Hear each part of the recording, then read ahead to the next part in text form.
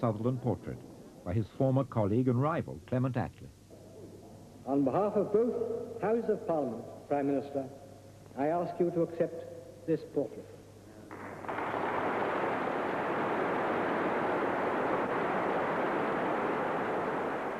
When it came to the actual unveiling of the portrait, there was an audible gasp from the audience, and clearly it was quite a shock to my grandparents.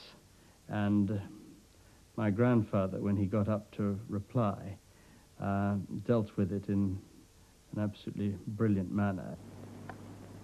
The portrait is a remarkable example of modern art.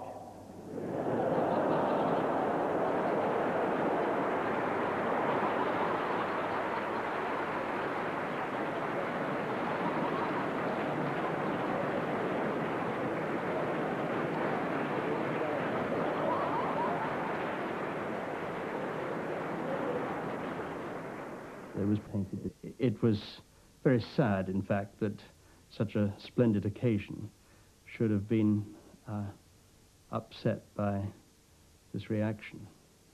The portrait was later destroyed by Lady Churchill.